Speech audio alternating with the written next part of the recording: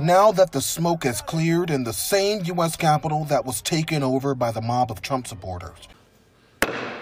The House will be in order.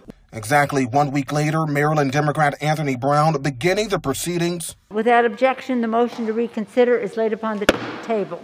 That would end with a U.S. House majority voting to impeach President Trump for the second time, days before he's set to leave office. This is an unprecedented action warranted by this unprecedented moment in history.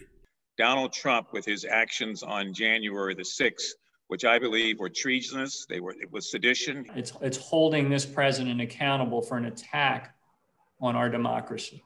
And taking place on the House floor, a fierce debate where some Maryland House Democrats made their case in holding the president accountable. We cannot wait until January 20th. Donald Trump must be removed.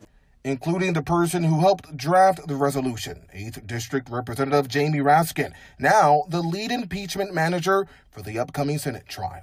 They could have killed us all. Though the lone Maryland Republican in Congress, Representative Andy Harris, wasn't in D.C. for the proceedings and didn't vote, he said in a tweet, "While I certainly would have voted against impeachment, my constituents were better served by my work in the operating room today than by taking part in this pointless exercise." This as the trial will soon turn to the Senate. The trial in the Senate is likely to begin, sometime around January 20th.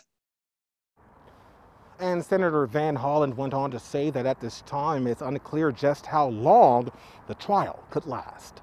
Reporting live, I'm Trey Ward, WBAL-TV 11 News.